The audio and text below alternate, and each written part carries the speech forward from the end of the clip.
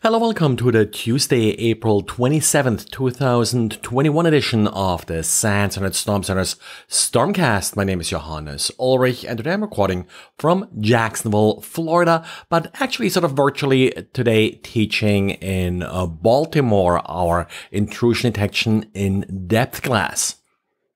In diaries today, we got a diary by Didier. Didier took a look at Microstation files. Microstation is CAD software.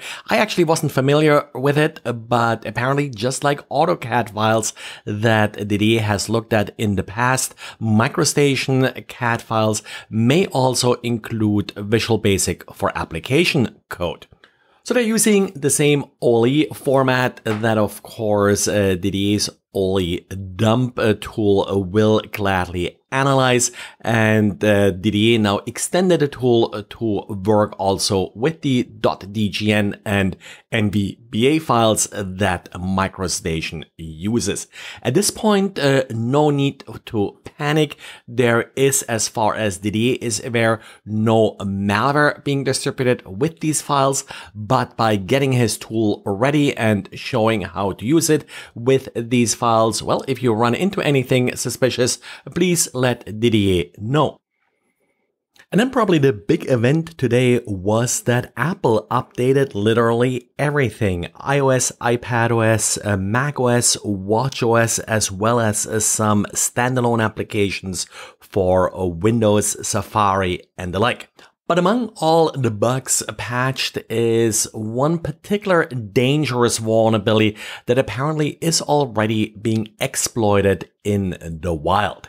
This vulnerability does bypass protections that Apple has put in place in order to prevent users from launching untrusted or malicious code. There are really two different technologies that are at play here. First of all, file quarantine. Whenever you download a file from a website and then try to execute it, if it's an executable, there is a special attribute that's being set that will alert you that what you're about to launch was downloaded from an untrusted website. Gatekeeper, which checks signatures, and then also, of course, more recently, notarization, which does perform additional checks before digitally signing a particular executable. Amazingly, the actual bypass of all of these different technologies turns out to be relatively straightforward. If you ever looked at a macOS application, you probably noticed it's a directory, sometimes referred to as a bundle, that then includes various directories, including an info.plist file that includes additional data about the application, like, for example, what is the actual executable. But turns out that this info.plist file is actually optional, and part of the bypass here is not to have an info.plist file in the directory representing your application. Secondly, this particular bypass only works if the application itself is a script, so it's not actually a compiled binary, but some type of Python script or similar, because actual binaries are checked separately. So what's happening here is, if you have a script-based application, if you don't have the info.plist file, then the logic in macOS does not recognize this particular application as a bundle, and as a result, all these checks will not be performed, and it will be opened pretty much like any static file, let's say a PDF or something similar, and any code in the script will be executed without warning.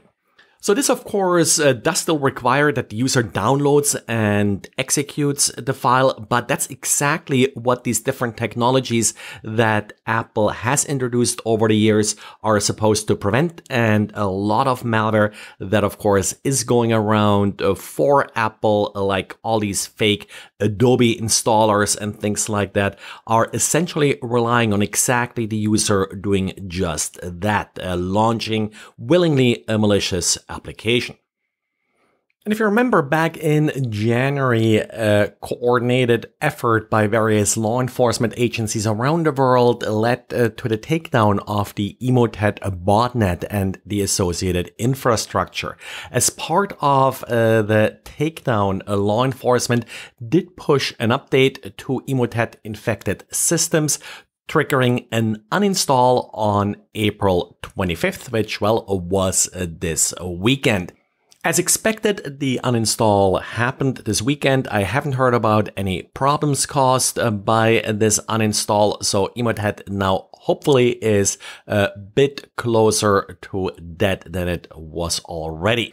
In the show notes, I'll link to an older write-up by Malwarebytes that sort of goes over the uninstall function and also confirms that it did get executed this weekend. And Hashicorp today announced that its code signing key was exposed due to the Codecov compromise. Remember Codecov?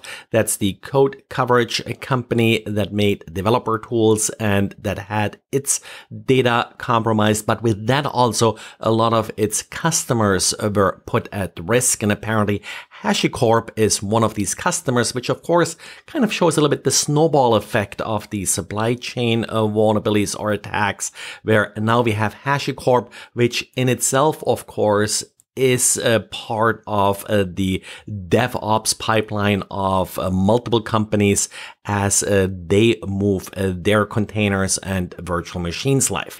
The GPG private key being exposed here could be used to then digitally sign fake copies of the Hashicorp software that of course could include additional goodies. So if you're using any of the Hashicorp products, be very careful as to which particular software you trust and where you obtain it from. And well, that's it for today. So thanks again for listening, and thanks to those who noticed the bad audio quality yesterday. Not 100% sure what caused this. I hope this one will better, and please let me know if there are issues again with the audio quality of this episode. That's it for today. Thanks for listening, and talk to you again tomorrow. Bye.